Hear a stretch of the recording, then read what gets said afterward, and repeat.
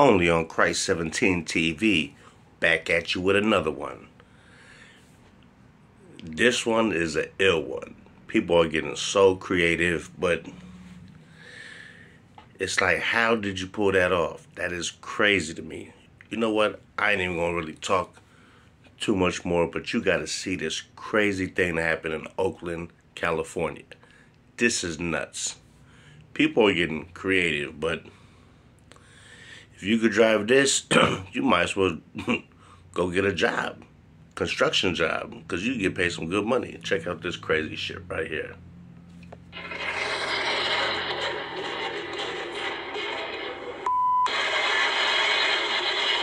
Surveillance video showing a backhoe crashing through the bulletproof glass of this AM/PM store on West Grand Avenue in West Oakland on Monday morning. Watch as the backhoe is eventually used to tear apart the ATM. They tore up the whole front. That's at least $70,000 worth of damage. That is Ali Abdullah. He is the owner of the AM/PM store that was damaged and chose not to show his face due to safety concerns. He says the clerk who is working is okay. Outdoor surveillance video shows the masked individuals first breaking into the store with the backhoe, then backing a white pickup truck to the entrance. Soon they can be seen pulling out a chain, which you can see. They then tried to connect to the damaged ATM. Abdullah says the chain was not long enough to connect to the ATM, so when the would-be thieves heard sirens, at least one jumped into the back of this pickup and drove off without even taking anything. I was born and raised in Oakland. I'm 51 years old. I've never seen nothing like this. I think the only way you can run a business in Oakland is you maybe have to, as soon as you close, you sleep in your store and stay locked and loaded with an AK-47 and just be ready, because the police is not coming on time. And I'm not blaming the police. There's just not enough of them out there. Abdullah says he is frustrated by the thousands of dollars worth of damage to his store and also upset over what has happened to other businesses in Oakland. He wants to know where his tax dollars are going when it comes to public safety. This is not what we were promised, the American dream. You know, I don't see the American dream. I think it's American nightmare right now. When officers arrived, the backhoe was still there, but no signs of the vandals and a heavily damaged store. In Oakland, J.R. Stone, ABC 7 News.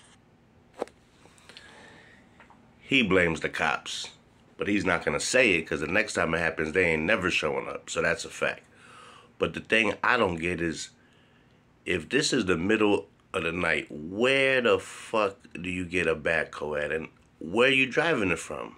Are you just driving it through the fucking streets of Oakland and nobody's knowing this? This is crazy. But that's creative, though. A motherfucker backed in with a backhoe and tore the whole front window off. Tore the ATM off, but all for nothing. Gotta come with a longer chain next time. That's crazy. Only in the town you're gonna see some crazy shit like that.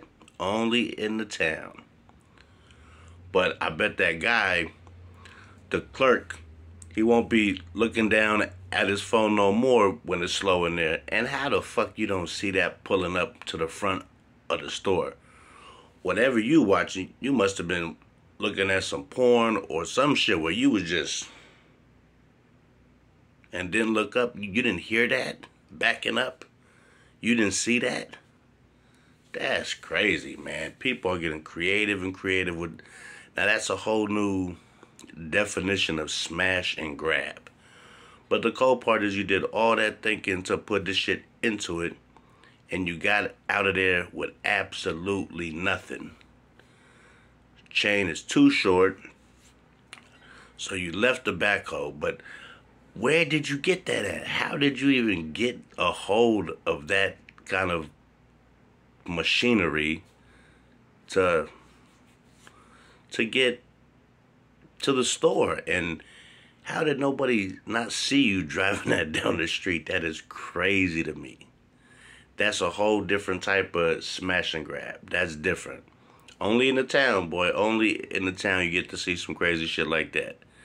But they didn't plan it that good because the chain was too short. You put in all that work for no money. But I'm saying this. If you can drive that, you might as well go work construction and get some good money. Instead of trying to get some tools and fuse it, you got to split with like three motherfuckers.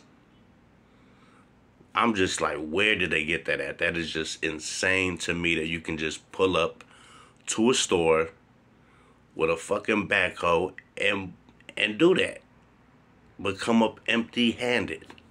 I'ma just say this: whoever was driving that, go get a construction job, cause you did a hell of a job. You knew how to drive it. That's not your first time driving something like that, or you was practicing somewhere in the parking lot.